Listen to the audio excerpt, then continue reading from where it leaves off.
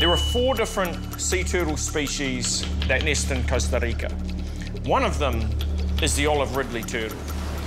Now, this little guy has been around unchanged for 100 million years, and the population today is the lowest it's ever been.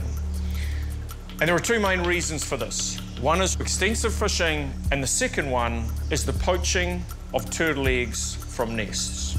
Some people in this region believe that drinking endangered turtle eggs will act as an aphrodisiac.